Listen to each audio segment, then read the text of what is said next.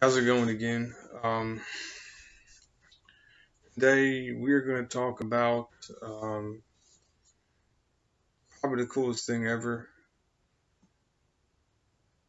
And basically, what it is just how these eyes work. I'm learning this, and this is a new experience for me. I think it's really intelligent to learn, probably a really sexier, adventurous experience. Probably like, no, it's probably like more than a towny experience. It's probably a little bit past towny because we got sex as a town, and it's a city, and then we have a town, and then whatever's past that is where we're at here at 3 for sure. But it's just learning what this is right here. And anyway, what we're learning here is that anyone's finger can touch your eye, and your eye will try to close. But if you have the ability, to not have any itching, which itching is what prayer caused. And itching is when, you feel the bristles of grass, which is really uncomfortable. And it just really is itchy, and it's like you sweat for a long time, but you don't take any flack in, and it just kind of piles up on your body, and it gives you scrapes, it gives you hurt, it gives you old age and like old sweat bumps and stuff like that. Um, Basically, because you don't know what this is. Happy. And so, this is what the point is that this right here, is also ass, and also it's called free walking. I mean, I don't know if y'all have ever done it, but free walking is basically when you use your body weight to, I don't know how to explain it really, but it's kind of like if you, like, instead of just use, just like, basic movements like this to move, or those real preemptive Tyra Banks moves. They're like, I like gospel, that type of stuff. And I mean, it's not like that. I mean, if you like, gospel and creepy crawlies, it's definitely not that. And anyway, point is that it's kind of like, you know, it's like walking and using you have a clinch movement here that you can walk with and use, but you also have um, a clinch and relax movement point, you know, and in between that clinch and relax movement, you have a little, like, kind of a medium there that can be used. And anyway, like in that little area, you know, when you're walking, it can go boom, boom, and have extra better feeling. And I learned that it requires your eyes to have it to where you are doing that with yourself. Because you don't want to have it where you are a model. You don't want to have it where you are a model. You don't want to have it where you're an idol. You don't want to have it where you're not you talking to yourself. I mean, as your views have to come back around to yourself. It's just like looking at the snake in that freaking Bulletproof Monk video. I mean, you just have to be able to know how to, like, I don't know, just kind of see yourself. And when you poke your eye, you have to use like the finger furthest away in the swinging motion. I think I showed you in another video. Just basically, if you took this, which is like, everything. It's like my emote. I was like, and it just stayed like that, or just whatever the emote would be, whatever it would feel like. Basically, if I just took this and then just, shoveled it up inside of a sock, and I'm just going like this with it. That movement is what this is, and that is what actually fuels that. And you can actually look at it and you can feel it. And I'm training myself to do it, but you can actually feel it go, and you can move it all the way up your arm. And it's little balls of pressure, and each one is counted. And it's when you can touch your eye, and it doesn't like shrink and shrivel away, and it shouldn't itch or hurt or anything. Your eyes are very, very ready for this type of stuff, and they're always liquided. And they can always feel the liquided. They can always feel how that feels. And I mean, you see how I'm not really trained yet, but I mean, this is also like a vaginal part too. It feels like, also anal and mouth probably, nose. But what I mean is that you should be able to touch your eye without it like shriveling and blinking like that. Now, I don't know why it does that, but it looks interesting. And I was thinking of, maybe it had to do with like penis and vagina, or some kind of piston going on, or like scenes of people that like don't want to be touched. Like basically like having to watch heels have eyes over and over and over, any kind of hormone, that type of stuff. And you're like, I don't like to watch that stuff. It doesn't mean anything. It's not real. It doesn't do anything. It doesn't do anything. Because you have to know how to use this. You got to go back in time and realize why you have these eyes. And it's not to put something in a hole and put it in the crevice. I mean, when I open this eye and look in it, it looks like I'm opening up a gigantic well, and I can just put my finger in a huge canister, and I can just put this inside of there that deep in the hole. But that's not what that's for. And you can't, if it has that depth to it, then you close up like that, and then you open it when it gets in there. And it's not supposed to do that. And it's not supposed to like, try to fight back and, but you're supposed to be able to just touch it. But I mean, what I'm seeing is me on YouTube with a thing of isnt just trying to like put it in my eye. I'm like, that's where you can see all of those little squirts that comes out, or little peepees, and in order to get rid of the extra, junk in your life that is irritating, you have to be able to kind of know how that feels to have that film, so you can actually learn how to alternate reality, really like real reality, like a comfortable, exploration, or just learning more, or whatever you're set out to achieve, decided, is basically it. Or, anyway, what I mean here is just that,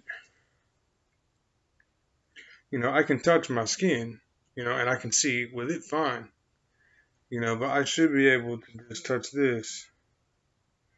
And I did earlier, and I could just keep my finger on it, and it didn't bother it. But it shouldn't feel like there's flies on it. Like, when like something just sits there for a long time, and it feels like it has flies on it. And also, shouldn't be uncomfortable.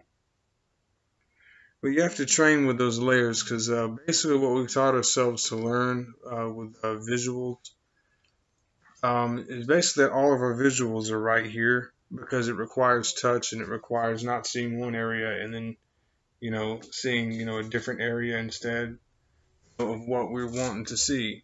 So with this, when you learn that you can actually take little clear pieces of things that look like something. Like if you wrote a little mini diagram in your mind about what something was, and you're like, well, this is where I was, and this is what I need to know, and this is the rest of it on there with the text and everything. And then you can just kind of see it, and you can just kind of, see that, kind of see it, just kind of see your eye and see the little clear pieces, and how you could just take a little clear piece, of something, and just like cut it up in little pieces and turn it in different areas. And wouldn't you be disappointed, if you don't get any CEVs, don't get any visuals, and you're like, guess what's on the other side of this? You're like, what is it? And then you put something over there, and then you're like, oh, it's just pizza snack rolls, and then it's pizza snack rolls. It's just, I wanted to be able to see other stuff. You know, I wanted, like, the reason I put myself through all this stuff was just because I wanted to be able to trip out and just be able to, like, see other things, and so I could be on every drug ever, and so I could feel every last bit of pleasure and be in a state of mind. And I realized also, and this is very, very not obvious, that heaven is actually just the part where I'm like heaving and someone's like, you know, you know, like shit about it, type of thing. And it has nothing to do with a place. It has nothing to do with the planet. It has nothing to do with moving. All heaven has to do with is just getting fucked by a big fat cock that you. And you have to turn away, healing with the foot, don't look that way, look that way, don't look that way, with the foot. It's like this way, that way, and just how that stuff messes everything up, and, I just want to be life. I don't want to have, where I have gray hair. If I have gray hair, I'm just going to end it, I'm going to get rid of it. I'm not stupid. And I just want to be able to at least see something else in my life. And I mean, at least be able to go to another reality, or at least take this depth perception and do that. And that's going to be one of the key steps that I'd have to do, no matter who the hell I was thinking or trying to do it. I mean, just trying to do something I want to do, is really important, and that's what I really want to do. And, and just about that, I think that, I mean, if my eyeballs are like split like this, and I can't see anything, I mean, I don't think I can actually take my eyes and roll them all over the place. I mean, maybe it's possible. I mean, maybe that would be required. But I mean, just being able to touch your eyes at any time and see how it's still closing up. You also have breasts that you can close up. You have nipples that can close up. You have sweat glands that can close up. You have smell that can close up. You got a mouth that can close up. You got ears that can close up. And it doesn't have to feel like it's really sensitive and like itchy, itchy. Like, when your ears feel like you're going like this, you go, it's like that when you like do this and you're like, ooh.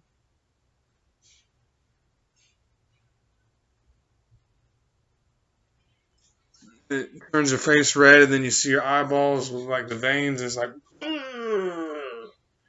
and then your ears go like ree, and your other one goes ree, like that. That's both your ears going ree, and that's basically what sex was like for my granny or me. If I was forced to have sex as a face, which was in any area, or in between people in a place. Um, talk about, how the ideal place is. But anyway, all of that straining and everything, um,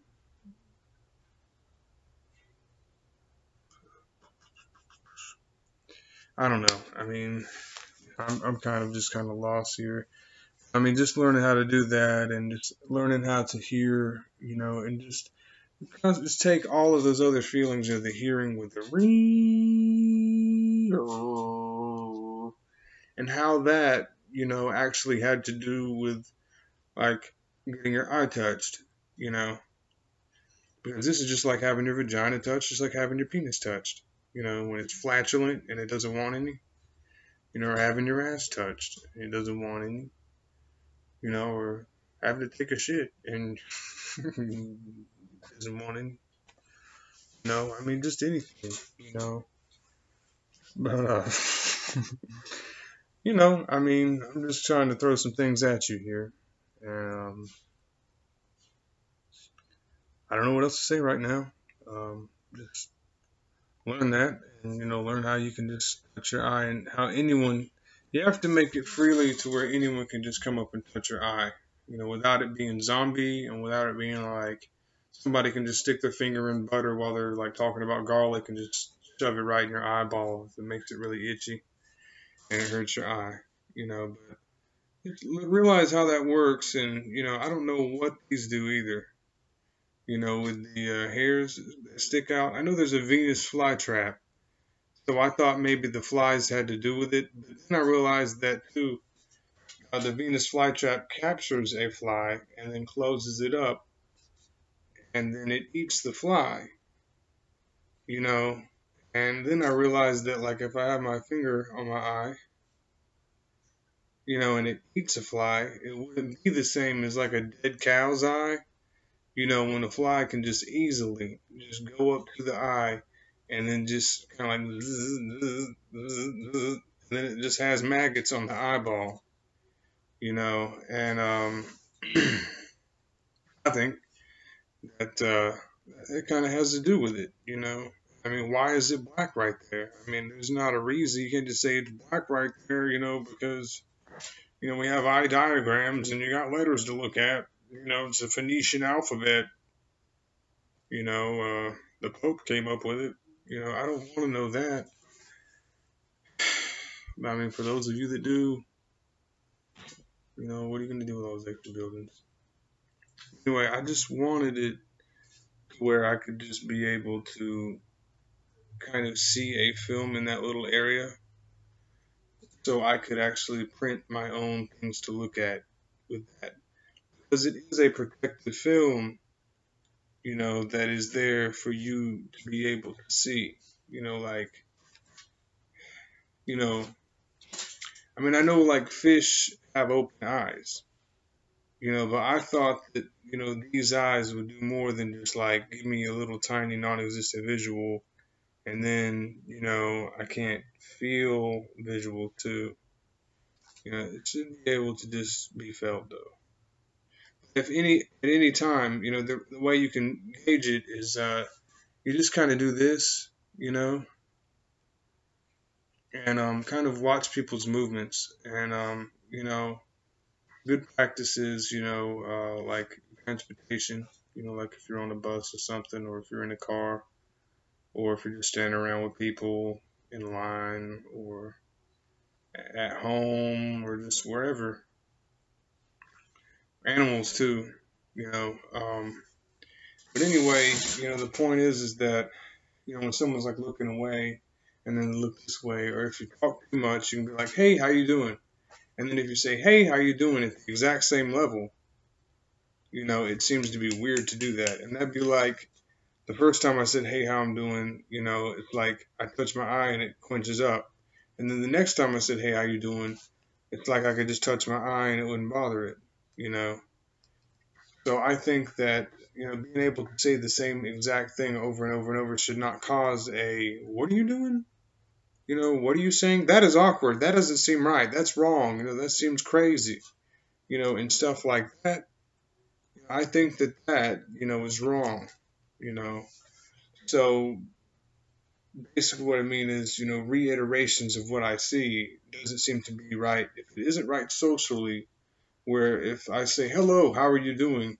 and then, I say it right after that, with higher volume or the same volume or whatever, "Hello, how are you doing?" without it being, in a little quiet zone past, the listening threshold. There has to be something that is hitting on those thresholds. You can't have somebody fucking like this and then all of a sudden you didn't get any input and like boom, boom, and then you're like, what the hell just happened? But anyway, I don't know what else to say. I just think that that would probably be it. So, I mean, basically just go over that, go over how you can touch your eye, how it shouldn't have any fear. It has to be pushing outwards because we have this light here that pushes at our eyes. We also have the blockage of it, which has to have, in our volume levels, it has to be able to push at our eyes and also push at the light. And it has, like, when it's pushing away like that, it has to have the exact same full push amount when I pushed away as it does when the light is like not like that. And it has to have a medium in between it that can go like this, or just some kind of feeling. Like, you have this and then you have this. You have push and let go, push and let go. And right in there in that between part is the part where there is movement in between there. And that's where you should have the ability to basically understand that you have a film over your eyes right there, that you can just, touch it and it doesn't get hurt. It has a liquid over it, it has some movement, and it has some substance. Substance, is in there. And I don't know what else to tell you. Just keep practicing and practicing, and just see what you can do with it. I mean, would you be able to see things better? Would you not be stuck in a position? Would you be able to see the alt? What would you be able to do? I mean, what could you teach me? What can I learn? How much do you like dead people? I don't. I don't like dead people. Maybe I just don't like alive people, if it's really the case. I don't know. I don't know what dead people are. Maybe they did things dad did. I don't think that's good either. But I'm sure that, figuring out how you can just touch your eye, and copying everyone's movements. Like if you see someone in like a an area, and they can just like turn, like talking to somebody, and they can just go like this and like point at you and be like, "Hey, how's it going?" And just point at you, or just hey, point, hey, point, hey, point. Or at any physical level, someone could just do that, at any point. Just be like, point, and then just didn't pay any attention to you, and just took forever, just waiting, and just kind of messing around. Things like that, is really like that, and it's like things that is like really touching your controls, and basically, you got to learn that is that if I can just walk up to you and think about poking you in the eye, then I just poke you in the eye. And there's no room for excuses anymore, people. We have the internet, and we have connections in a world. We have a whole network of different forms of communication, more than just the internet. And it's definitely a global force, and it has to be understood. It has to be understood, and it can't just be, I mean, before I would be born, I would have to be so slow at looking at everything else. Everything would have to be convenient as possible for me. It's just getting more and more like that now, and I'm realizing that, when I think of an idea, I usually see its result, like right next to a person. So I just want to let you know that being able to see, and figure out what these eyes are. I don't know what the rest of the information is about the eyes. I mean, I don't think there is a way to explain it or see it. I don't think there's one person that can explain it, yet. I don't know what the black thing is in there. I don't know what the brown thing is around it. Like something else useful. I mean, besides the fact that it helps, I have brown instead of green. So when I look at the sun, it just kind of stops some of the extra pressure from getting in my eye and giving me sunburn when it's black. Black is absorbing it. So why would I have, like the sun, pointing at my eyes? And, you know, I don't know. I mean, then there's a white part that like reflects it into that. But if I look at my eyes as if they, oh, this is the part turns off. Like if my eyes were rolling like this, or like any form of looking that can make your eyes shake, like you're like this, you're like, and it makes your eyes like go like that and flutter. Or like if you go down like this, you can feel it too. But basically, the ass shaking and all that, and that little bit of that medium makes a ball. And it basically, each one of these balls can be measured, and they can be used in so many different ways. I mean, it's the same things that created Flea Circus, on the computer game, where, it has like a flea circus. It's got like a flat land, and then you can like pour like salt or phosphorus or CO2 or just NOS or napalm or anything like that, right in there, and just see, what it is. And just how those little things sprinkle and interact with the environment and can create, little sprinkly things that move and create physics, and like water can like slosh and splash and move, and also fire can kind of erupt, and things can like create a person, and it moves and walks, and just the way that our body moves has to have it, and just to do anything all day, you could actually become someone who would be so skilled that you would be able to basically do the free walk like I was talking about, where you let your body weight just kind of move, and that it basically gives you some kind of floating or flying kind of feeling instead of a I'm just gonna go over here, type of feeling. It won't be like that. It would actually be like you have the ability to something else.